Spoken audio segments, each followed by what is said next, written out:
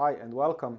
Today I will show a set of Unior, like universal bearing extraction tools for cartridge bearings. I got this tool, I think it's pretty cool, it rhymes, and I wanted to make a video to show how it is used and to explain it.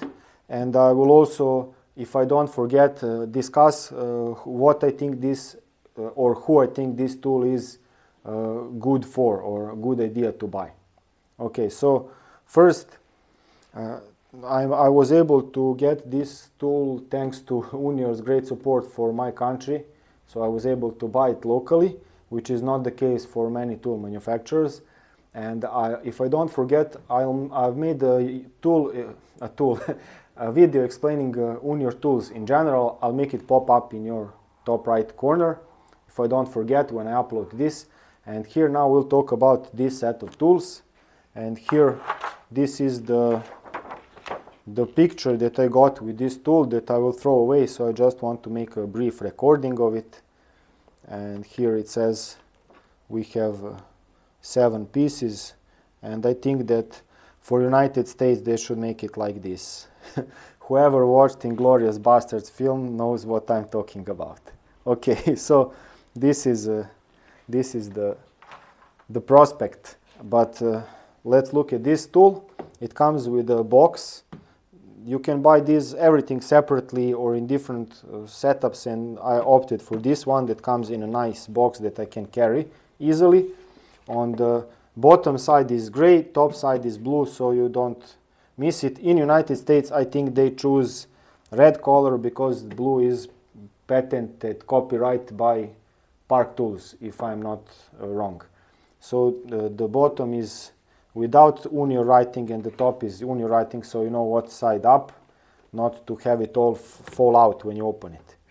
And on the front it has these hinges that you just press in and open it. It's a very simple mechanism. Okay, here it is. This is the user manual that you will not be needing because you are watching this video. Here it is.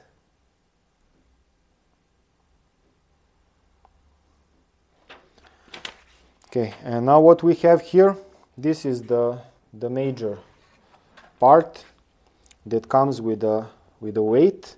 I'm not sure if this is 1.5 kilograms, maybe even 2.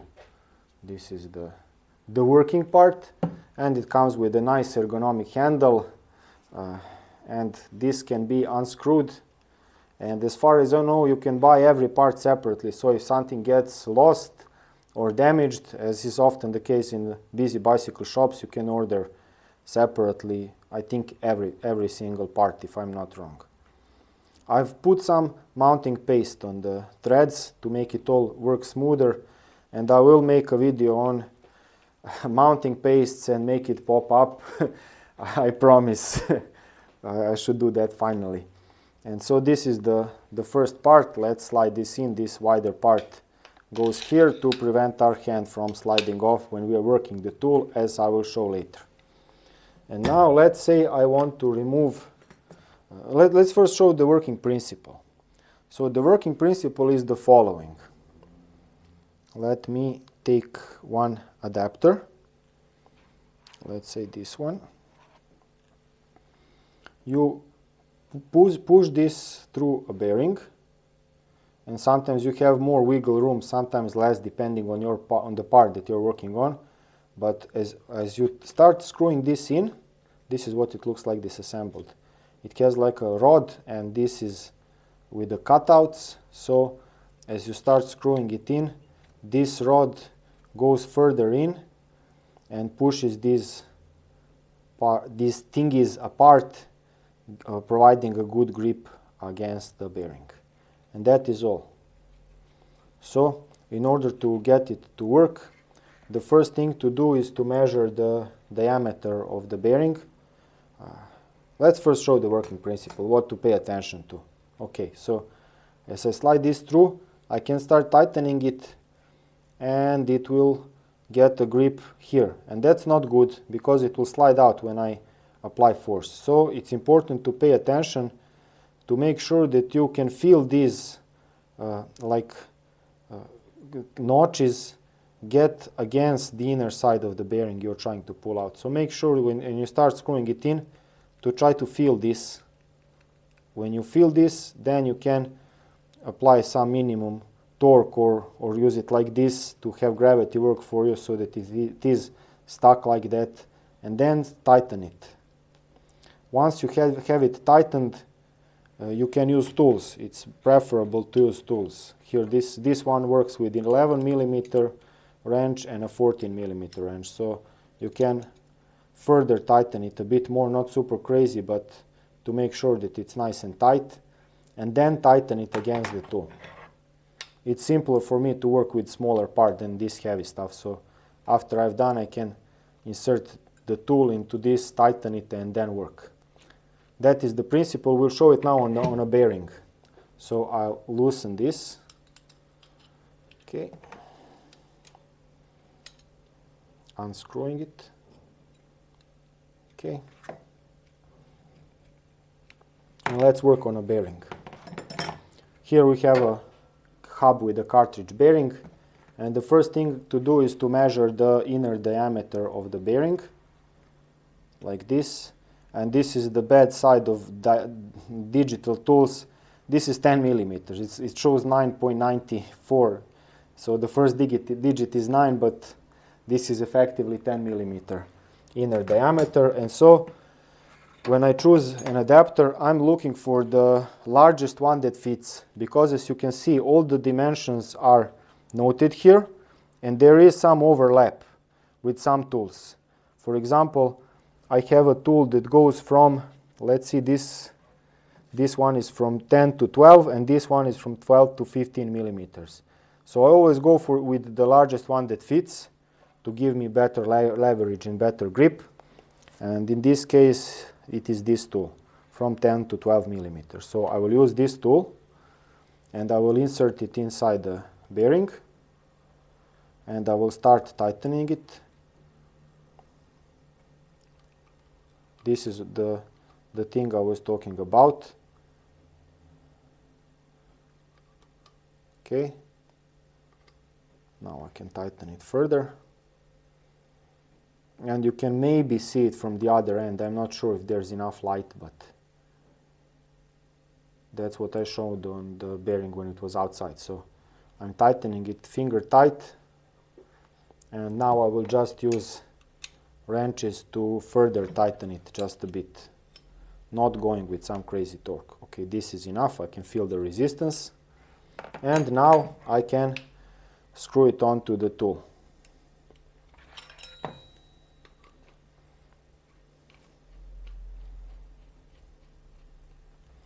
Okay, I will tighten it just a bit.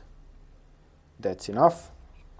And now I need to slide this back, and then it hits this part, and that gives me the pulling force.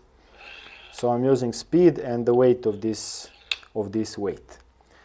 If the thing you're working on is attached on a stand or something, then you can use both hands to keep this level, to make sure that the tool is level, because you don't want to start pulling this out at an angle, because it might damage the interface. You want to pull it as close to the parallel, as close to straight as possible. So that's one thing. So I can either use my hand to make sure that it is straight and then pull, or if it is not attached, if the part I'm working on is not attached to anything, I like to use just gravity, because this part is wider. It will not let this slide off, so I can just hold the part and use force to quickly pull this down and hit it. And in 2 or 3 hits, it comes out. Let's try to demonstrate it now. Here, I hope you can see that it started coming out. The bearing is already a bit almost outside. It's coming out slowly. I'll give it 1 or 2 more hits. Here it's now even more visible. So I think that 3rd time it will be it, probably. And yes, that is it. It's come out. Now I can just unscrew this from the tool. I will have to use a wrench.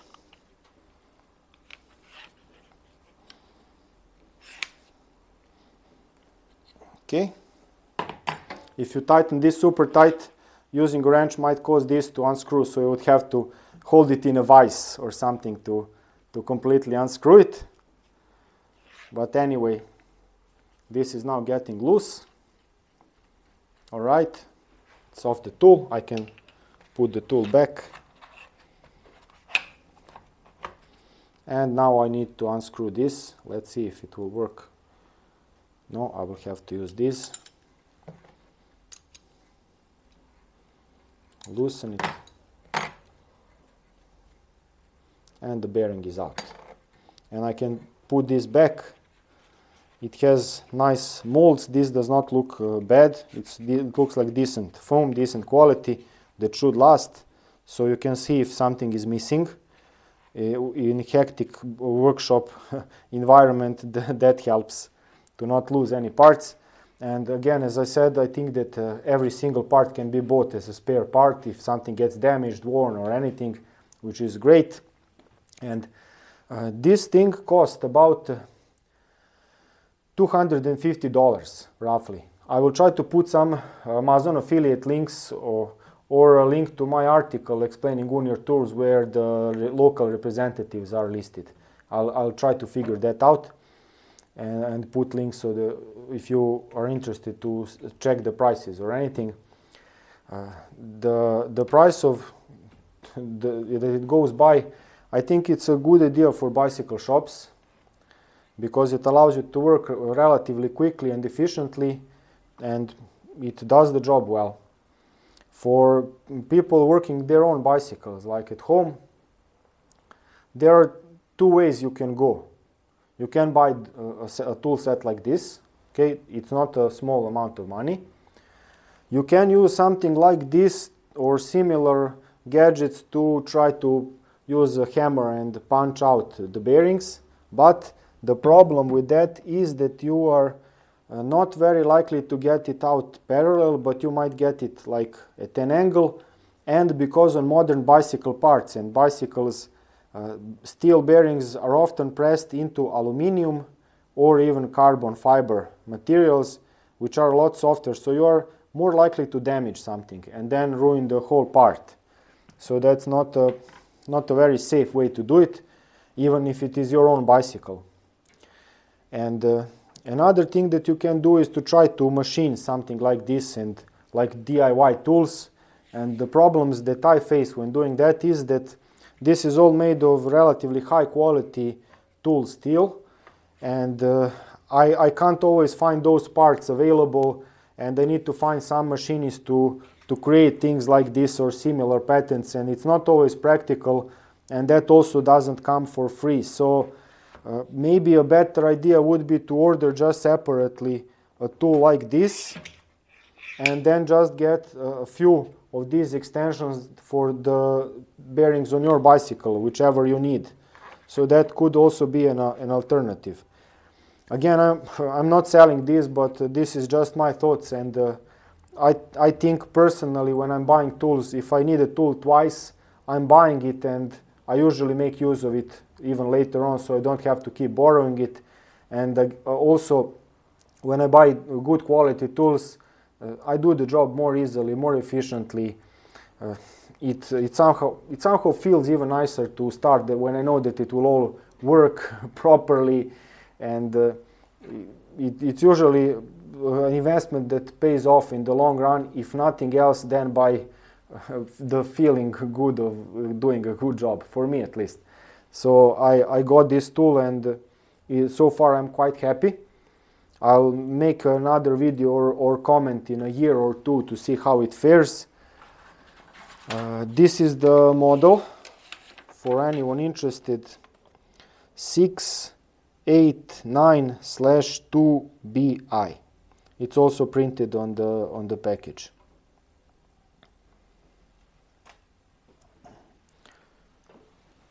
So that's all I have for you today.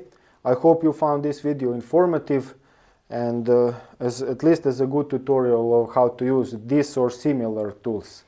So thank you very much for watching, and I'll see you in some other video. Cheers!